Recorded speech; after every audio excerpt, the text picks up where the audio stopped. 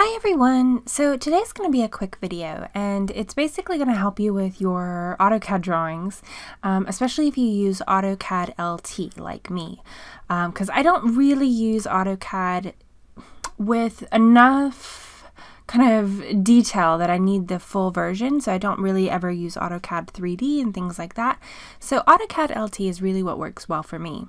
But AutoCAD LT is missing a lot of the quick tools or the express tools that can really make some parts of using the software easy.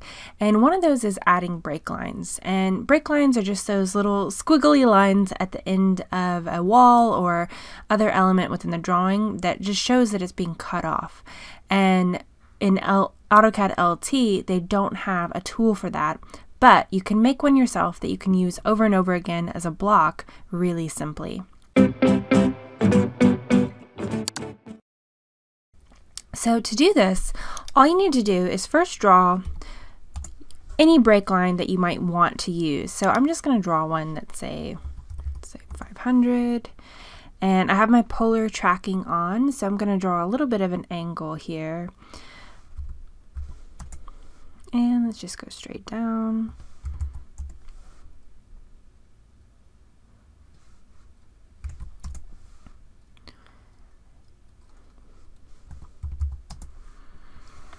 And something like that. There we go. So we have just a starting point of a break line. But first things first, in order to make this something that we can use over and over again, I want to create a block. So B, enter. And I'm going to call it break line, and I'm going to choose just one of those points to be my base point, then OK. And so now I have this break line. Now this is great, but as we know, sometimes you need things to be a little bit longer, or it needs to have some adjustability.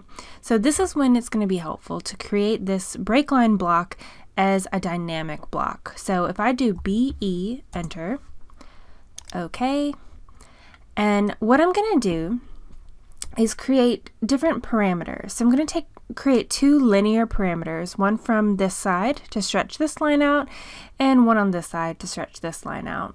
So if I go to linear, and I'm going to do something like that, and let's do another one, something like that.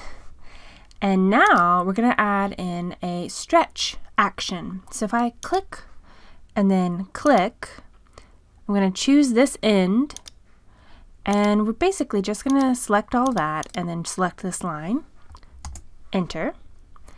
And we're going to do the opposite on this side. So select this parameter, I'm going to choose this end of the line, and we're going to choose this kind of stretch frame. We're going to stretch this line, and enter. And so now if I close the block editor and save those changes, I have a beautiful break line that I can move around, stretch the extents of, and really just kind of play with it however I want. One other thing you can do, if I do BE, enter, OK, is I'm going to add in a rotation parameter. So rotation, I'm going to rotate it here, and let's just rotate it kind of around this part, and just do a 90-degree angle. Perf. So here we are, a new rotation. I'm going to add this action. And this time I want to select everything because I want to make sure it all stretches as well, even if it is rotating. So enter, and close the block editor, save the changes, and now I have this gorgeous break line that I can use over and over and over again without having to need the special express tool. And I can then use it over and over to make my drawings really consistently.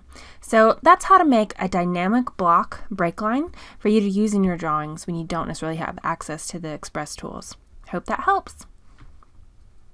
If you liked that video, check these out and click to subscribe, where you'll be the first to see new videos I release every Monday. Thanks for watching!